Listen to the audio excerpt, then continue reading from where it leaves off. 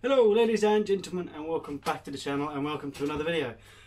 What you are stood on right now is 4mm thick sheet steel. Picked it up the other day, and what we are going to be making in this video is a fire basket. So yes, thank you for watching and I hope you enjoy.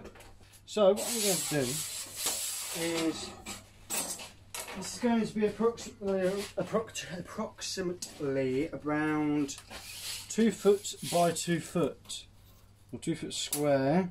The only problem we have is that probably won't be 2 foot square.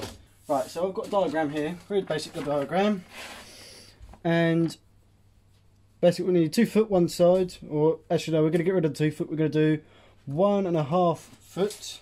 This is about 22 inches, or 21 and 7/8 inches wide. Half a foot is 18 inches. We've got plenty of that, and we've got around 3 inches left. So the base of it is going to be 1.5 inches by 1.5 foot by 1.5 foot. The walls coming up, they are going to be 1.5 inches tall. It's not very tall, but that's all I can work with, and it's going to be about that tall. Should hopefully hold the fire, or it should hopefully just hold the logs in the basket. So what we're going to do is we need to mark 21 inches, and now we're going to want to go 21 inches down. So now we're going to need to make it square. So we've got the 21 inches down, 21 inches across. So now I'm going to get a ruler. Actually, I need a straighter, longer thing. Draw a nice straight line down there. Draw a nice straight line. And that is our square that we are going to cut out.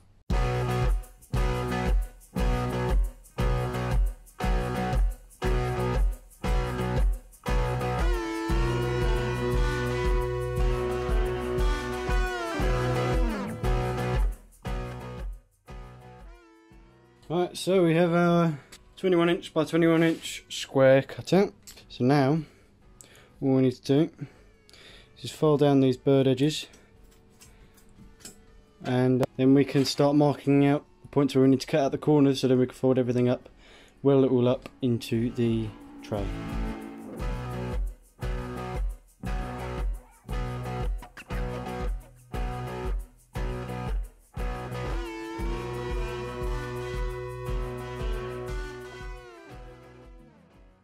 Right, so you can fold all the edges down so everything's nice and long sharp. So now we're going to measure in 1.5 inches, mark it.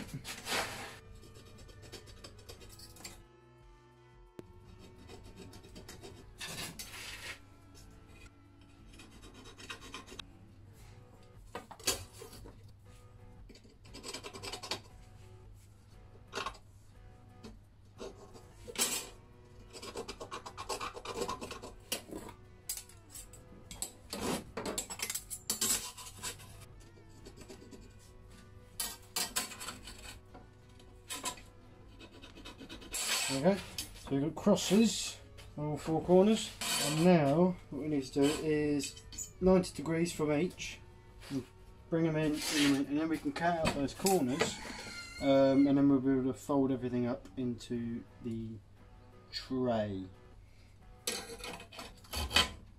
Okay.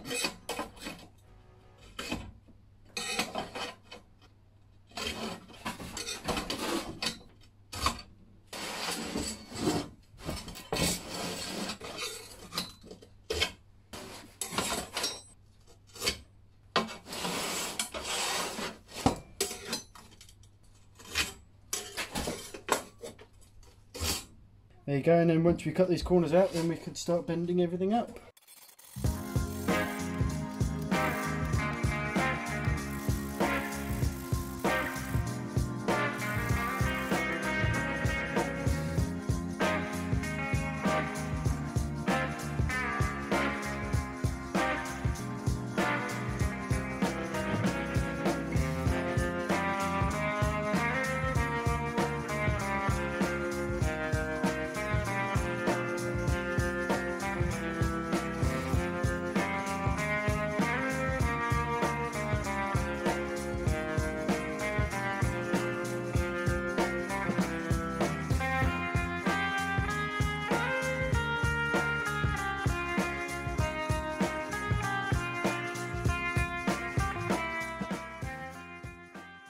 Right, so because I forgot to film it, I'm going to give you a little run through.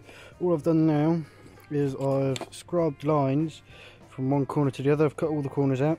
And now I'm just grinding a groove down each, just a groove, just so I can make this area here thinner, so I can fold it up a little bit easier, because it's just going to take out that mass in there and make a weak point, and then that will fold up a little bit easier, I'm hoping. So let's get to it.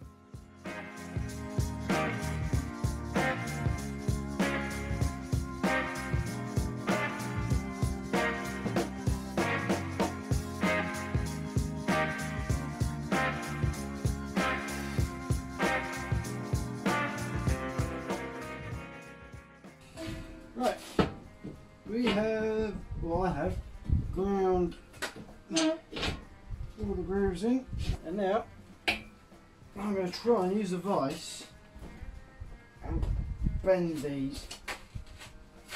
Like that. More leverage, bend it down.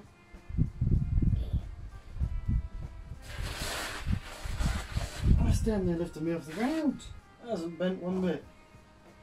Ever so slightest bend in it. Oh dear. So,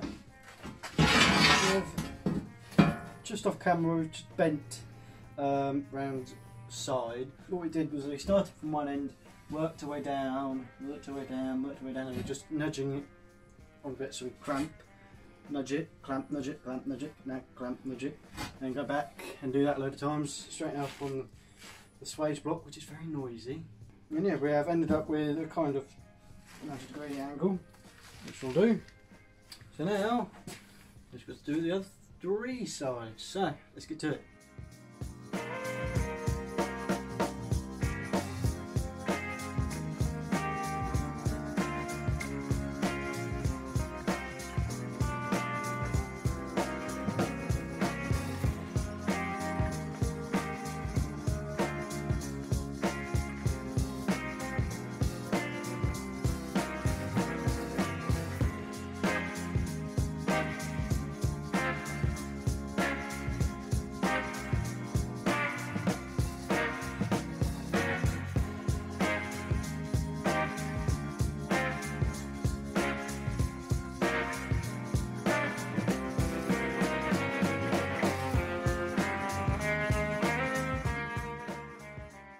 Right, so I have come up with a rough design. I'm going to use 3/4 inch square bar for the legs.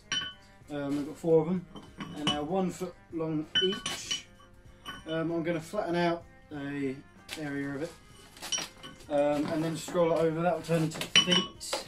Yes, let's get to it. Right, so what we'll do, taper down 2 sides.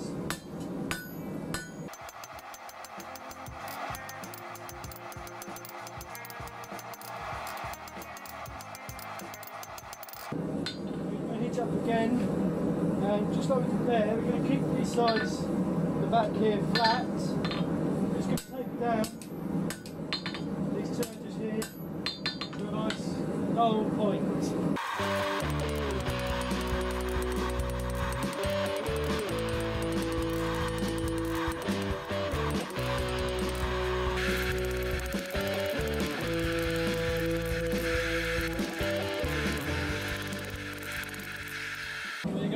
So we've got a nice flat back on 2 sides, and then the other 2 sides got a nice taper. And now, if we stood up on this end, so we'll flatten this bit out, scroll it over to make the feet, and then that should make the legs. Right, so what we're going to do first, just roll off the edges.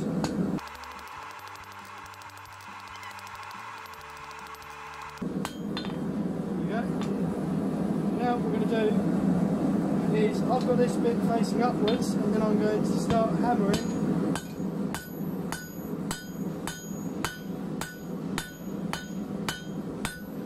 start to flatten that piece out there. That'll be the end of this video. I do hope you enjoyed. There will be a part 2 to making the fire basket, so I shall hopefully see you in that video. Thank you so much. Bye bye.